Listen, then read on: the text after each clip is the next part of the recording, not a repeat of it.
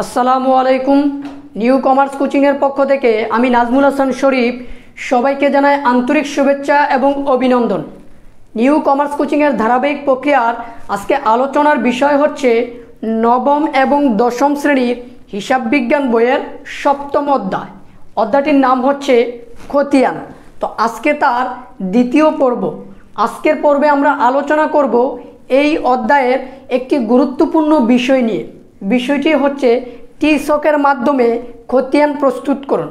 প্রিয় শিক্ষার্থীরা, আমরা প্রথম পর্বে এই অধ্যায়ের কিছু বেসিক বিষয় নিয়ে কি করছি, আলোচনা করছি। তো আমি প্রথম পর্বে বলছি যে খতিয়ানটা আমরা দুইটা শকের মাধ্যমে প্রস্তুত করব। একটা হচ্ছে টি-শক, আরেকটা হচ্ছে চলমান জেড-শক। তো আজকে আমি তোমাদেরকে টি-শকের মাধ্যমে খতিয়ান প্রস্তুত করে দেখাবো। তো প্রিয় শিক্ষার্থীরা, আমি যেই প্রশ্নটা সমাধান করে দিব এই প্রশ্নটা হচ্ছে তোমাদের বইয়ের 85 নাম্বার পেজে একটা কাজ দেওয়া আছে, মানে উদাহরণ। তো দেখো, ওই উদাহরণে অনেকগুলো এন্ট্রি আছে। তো এইগুলোর প্রথমে আমি জাবেদা করে নিছি। তো তোমরা জানো যে খতিয়ান প্রস্তুত করতে হলে তার পূর্বে জাবেদা করে নিতে হবে, কারণ জাবেদা থেকে আমরা কি তৈরি করব, খতিয়ান তৈরি করব। তো এই জন্য ওই এন্ট্রিগুলোর জাবেদা আমি আগেই করে নিছি। তো আমি কারণটা লিখলাম না, তোমরা লিখে নিবে অবশ্যই। তো এই জাবেদাগুলো থেকে এখন আমি তোমাদেরকে টি-শকের মাধ্যমে সাধারণ খতিয়ান প্রস্তুত করে দেখাবো।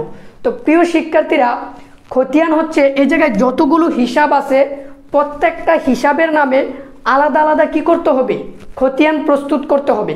মনে করো নগদান হিসাবের নামে একবার, মূলধন হিসাবের নামে একবার, আসবাবপত্র হিসাবের নামে একবার, ক্রয় হিসাবের নামে একবার, এইরকম করে যতগুলো হিসাব আছে প্রত্যেকটা হিসাবের নামে তুমি কি তৈরি করবা, খতিয়ান তৈরি করবা। তো অনেকে ভাবতে পারো যে পরীক্ষায় কি সবগুলো করতে হবে? না, পরীক্ষায় তারা নির্দিষ্ট করে বলে দিবে যে তুমি কোন কোন হিসাবের নামে খতিয়ান তৈরি করবে। তো প্রিয় শিক্ষার্থীরা, যেহেতু আমরা আজকে শিখব, এই জন্য আমি প্রথমে তোমাদেরকে 4টা হিসাবের খতিয়ান কি করে দেব, প্রস্তুত করে দেখাবো। তো দেখো, এই জায়গায় যে হিসাবগুলো আছে, প্রথমে আছে নগদান হিসাব। তো মনে করো আমি এই নগদান হিসাবের নামে এখন কি করব, খতিয়ান প্রস্তুত করব। তো প্রিয় শিক্ষার্থীরা, খতিয়ান প্রস্তুত করার শক কিন্তু দুইটা, টি-শক, চলমান জেড-শক। টি-শকের আরেকটা নাম হচ্ছে সনাতন শক, যার গড় সংখ্যা 8টি। তো দেখো, আমি টি-শকের গড়টা অলরেডি এই জায়গায় তৈরি করে রাখছি। তো তোমাদেরকে আমি বুঝিয়ে দিতেছি। প্রথমে লিখবা তারিখ, তারপরে বিবরণ, জাবেদা পৃষ্ঠা, ডেবিট টাকা, এটা হচ্ছে ডেবিট পক্ষ। ঠিক সমপরিমাণ 4টা ঘর আবার ক্রেডিট পক্ষে লিখবা, তারিখ, বিবরণ, জাবেদা পৃষ্ঠা, ক্রেডিট টাকা। এই হচ্ছে 8টা, ডেবিট দিকে 4টা, ক্রেডিট দিকে 4টা। তো পরীক্ষার প্রশ্নে যদি তোমাকে টি-শকে খতিয়ান করতে বলে, মানে হিসাব তৈরি করতে বলে, তাহলে তুমি এইভাবে কি করবা, গড়টা তৈরি করে নিবা। তো প্রিয় শিক্ষার্থীরা, চলো আমরা প্রথমে এই জায়গায় কি আছে, নগদান হিসাব, তার নামে যদি খতিয়ান তৈরি করি তাহলে আমি এই জায়গায় হিসাবের নামটা লিখে নিতে হবে। তো আমি লিখে নিলাম নগদান হিসাব। তো প্রিয় শিক্ষার্থীরা, এই যে আমি নগদান হিসাব কথাটা লিখে নিলাম, এই নগদ কথাটা জাবেদার যেই গড়ে থাকবে ওই গড়টা নিয়ে আমরা কাজ করব। আমি আবার বলি, এই নগদ কথাটা জাবেদার যেই গড়ে থাকবে ওই গড়টা নিয়ে আমরা কি করব, কাজ করব। আর যেই গড়ে নগদান থাকবে না ওই গড়টা নিয়ে তোমাকে কাজ করতে হবে না। তো প্রিয় শিক্ষার্থীরা, প্রথম গড়টাতে দেখো নগদান আছে। তো আমরা যেই হিসাবটা করব তার বিপরীত নামটা নিয়ে চিন্তা করব। তো আমরা তো নগদান হিসাবের নামে খতিয়ান করতেছি, তাই না? তো নগদানের বিপরীত কি আছে, মূলধন। মূলধন কোথায় আছে, ক্রেডিট দিকে। এই জন্য এটা খতিয়ান করার সময় ডেবিট দিকে আসে বসবে। মনে রাখবা, জাবেদার যেই জায়গায় থাকবে খতিয়ানের তার বিপরীত জায়গায় বসাবা। দেখো, আমি নগদানের নামে খতিয়ান করতেছি, তার বিপরীত নামটা কি আছে, মূলধন। কোথায় আছে, ক্রেডিট দিকে। তাহলে আমি বসাবো কই, ডেবিট দিকে। তো চলো শুরু করি। প্রথমে আমরা সালটা লিখে নেই, 2017 সাল মার্চের 1 তারিখ। তো প্রথমে আছে কি, নগদানের বিপরীত মূলধন। তো আমরা লিখে নিলাম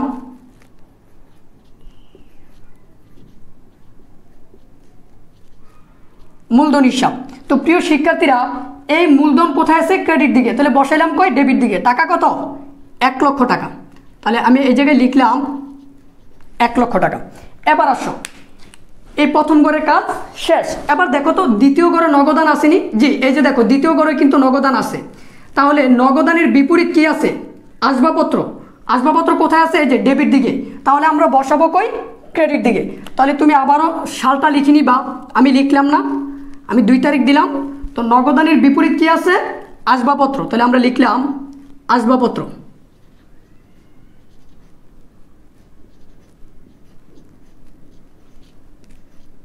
আসবাবপত্র হিসাব কয় টাকা?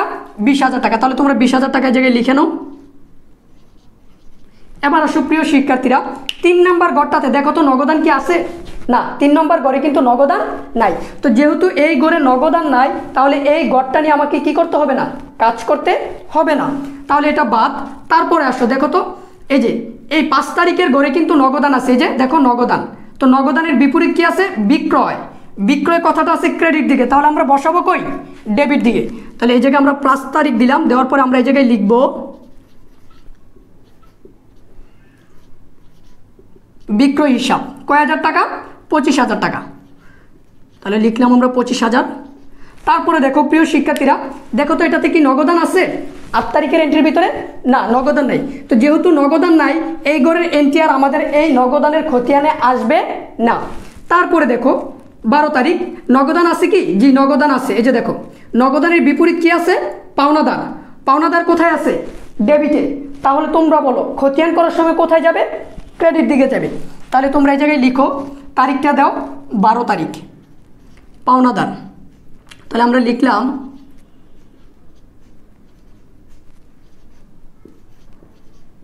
পাওনাদার হিসাব।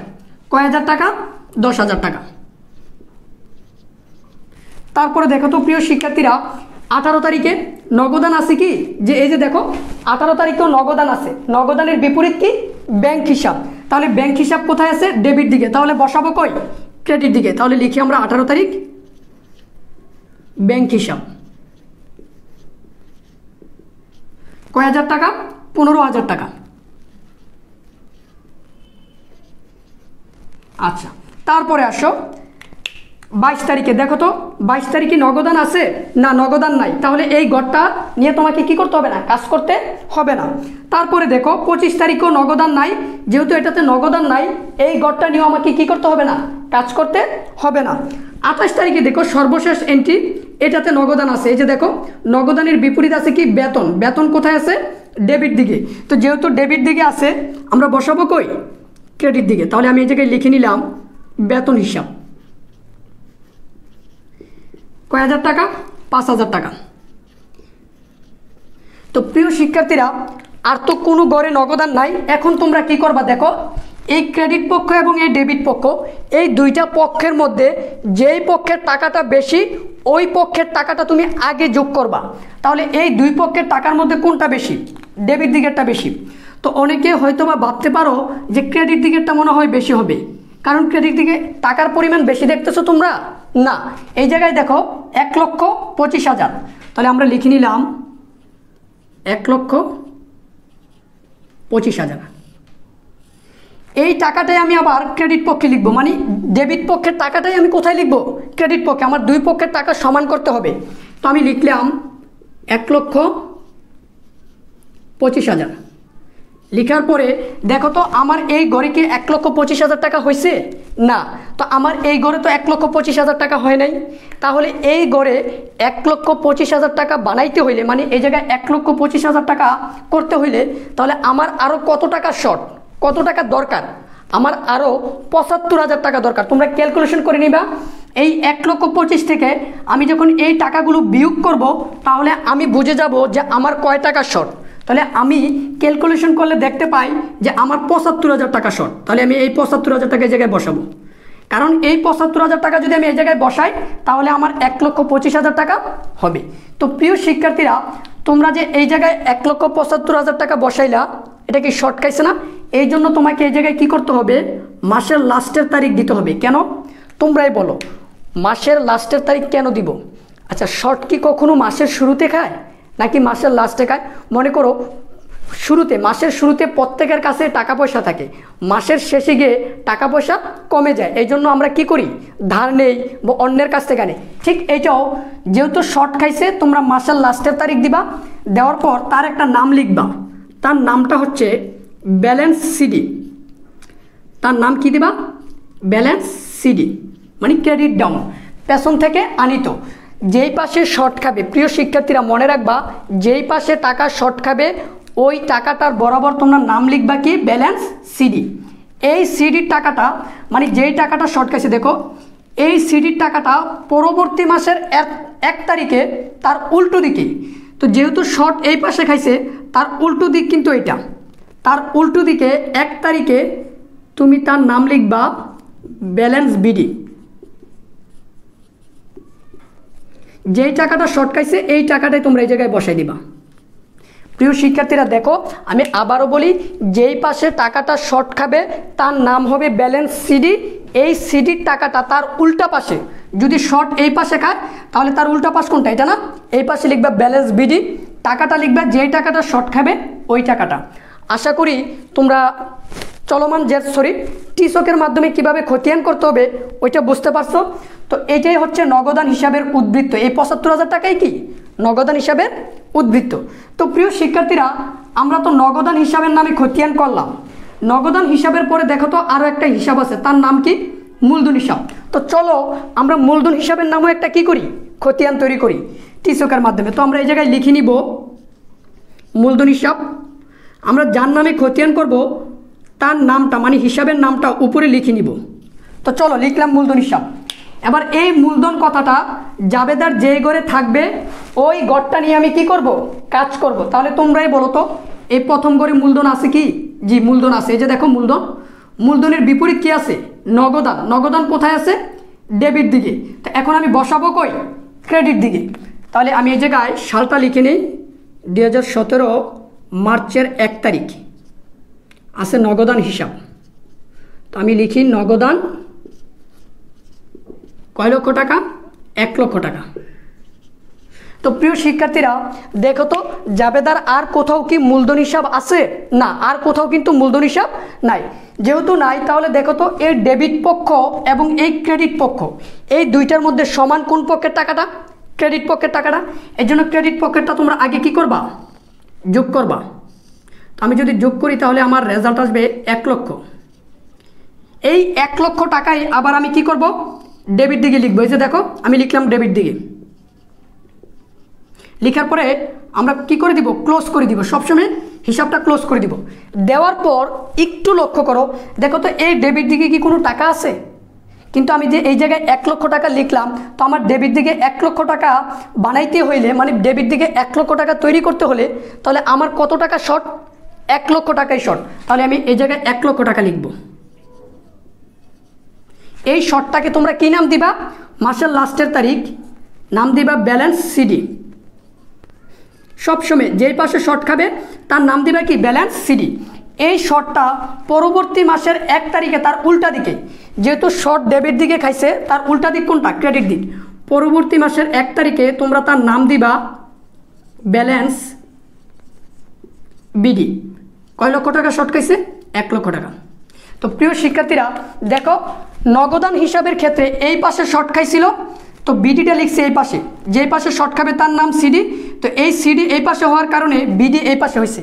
তো এটার ক্ষেত্রে দেখো শর্ট খাইছে ডেবিট দিকে, তো এই জায়গায় লিখছি সিডি, তার উল্টা পাশে আমি লিখছি কি, ব্যালেন্স বিডি। তো প্রিয় শিক্ষার্থীরা এইভাবেই টিসকের মাধ্যমে কি করতে হয়, খতিয়ান করতে হয়। তো আমি তো 2টার নামে খতিয়ান করে দিছি, তো আমি আবার তোমাকে আরও 2টার নামে খতিয়ান করে দিতেছি, দেখো কিভাবে হবে।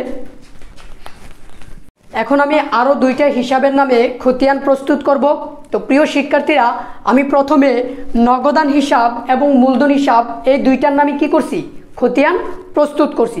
তো এখন আমি এই বাকি যে হিসাবগুলো আছে এই সবগুলো হিসাবের মধ্যে আরও 2টা হিসাবের নামে তোমাদেরকে কি করব, খতিয়ান প্রস্তুত করে দেখাবো, কারণ সবগুলো তো আর সম্ভব না।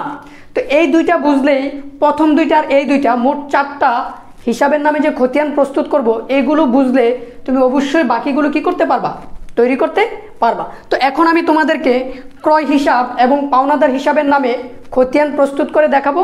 টি ছকের মাধ্যমে। তো প্রিয় শিক্ষার্থীরা, গড়টা তো তোমরা অলরেডি জানো কিভাবে হবে।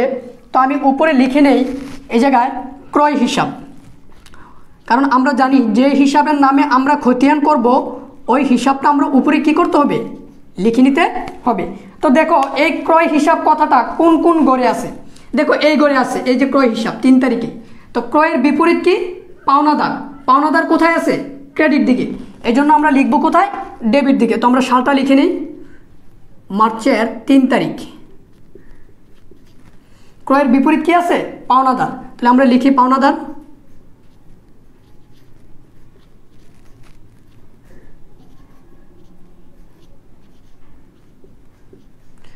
তো পাওনাদার হিসাব 30,000 টাকা আছে, তো লিখে নাও তোমরা 30,000।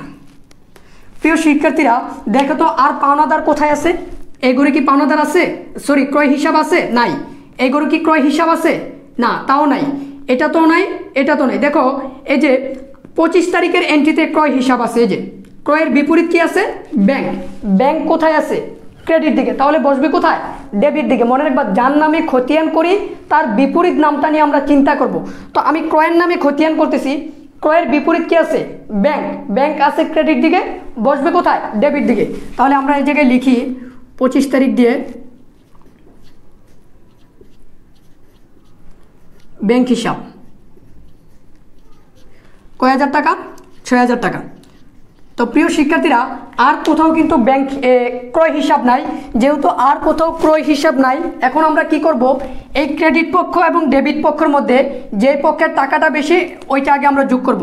তাহলে আমরা দেখতে পাইতেছি ডেবিট পক্ষের টাকা বেশি, কত, 36,000 টাকা। তো ক্লোজ করে দাও। তো এই সমপরিমাণ টাকা তুমি কোথায় লিখবা, ক্রেডিট দিকে লিখবা।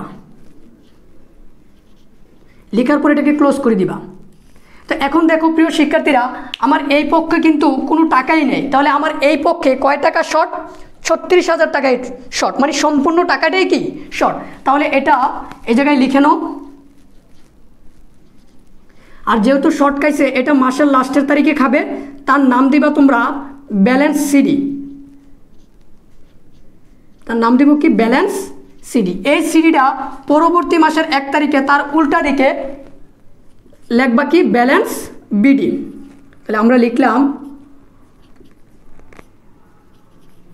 ব্যালেন্স বিডি, কয় হাজার টাকা, 36,000 টাকা। তো প্রিয় শিক্ষার্থীরা আশা করি ক্রয় হিসাবটা বুঝতে পারছো। তো এখন চলো আমরা পাওনাদার হিসাবের নামে খতিয়ান প্রস্তুত করি। তো আমি এই জায়গায় লিখে নেই পাওনাদার।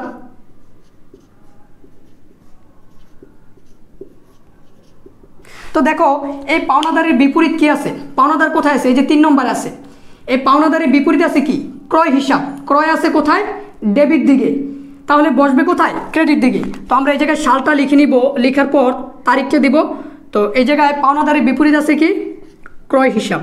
তো আমরা লিখে নিলাম ক্রয় হিসাব, কয় টাকা, 30,000 টাকা। তো 30,000 টাকা তোমরা এই জায়গায় লিখে নাও, এই যে লিখে নিলাম। এবার আসো পাওনাদার আর কোথায় আছে, এই যে 8 তারিখের ভিতরে কিন্তু পাওনাদার আছে। তো পাওনাদারের বিপরীত হচ্ছে বহি ফেরত। বহি ফেরত মানে ক্রয় ফেরত। তো এই যে বহি ফেরত কোথায় আছে, ক্রেডিট দিকে, তাহলে বসবে কই, ডেবিট দিকে। তাহলে আমরা ডেবিট দিকে বসাবো। তো 8 তারিখ এই জায়গায় লিখবা বহি ফেরত, কয় হাজার টাকা, 2,000 টাকা।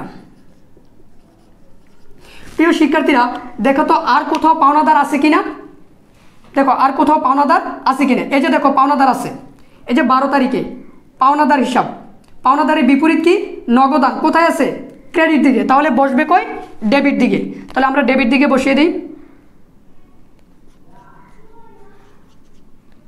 পাওনাদারের বিপরীত আছে নগদান, ক্রেডিট দিকে, তাহলে বসবে কই, ডেবিট দিকে। তো আমরা ডেবিট দিকে বসাবো। এটা দেখো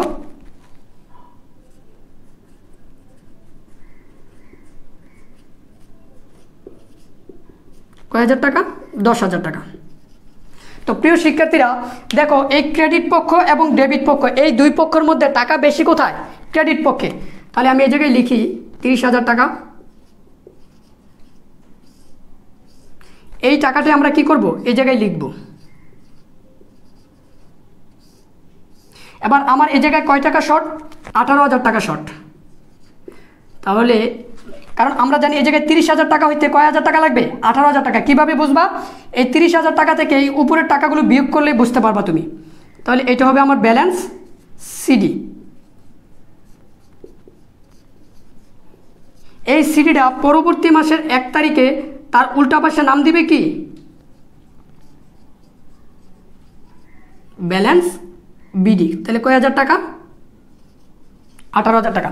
যেই টাকাটা শর্ট হবে সেটাই তুমি কি করবা? তার উল্টা পাশে ব্যালেন্স বিডি দিয়ে লিখবা। তো প্রিয় শিক্ষার্থীরা, বাকি হিসাবগুলোর নামে তোমরা নিজেরাই খতিয়ান প্রস্তুত করে নিতে পারবে ইনশাল্লাহ। তো আজকে এই পর্যন্ত। তো আজকে আমি যে বিষয়টা নিয়ে আলোচনা করলাম, টিসোকে খতিয়ান প্রস্তুত করো, তো এইগুলোর ভিতরে যদি তোমাদের কোনো সমস্যা থাকে অথবা প্রশ্ন থাকে তাহলে অবশ্যই সেগুলো আমাকে কমেন্ট বক্সে জানাবে। আর যদি ভিডিওটি তোমাদের ভালো লেগে থাকে তাহলে অবশ্যই আমার চ্যানেলটিকে একটি লাইক, কমেন্ট এবং শেয়ার করবে বন্ধুদের মাঝে। ভালো থাকো, সুস্থ থাকো। আসসালামু আলাইকুম।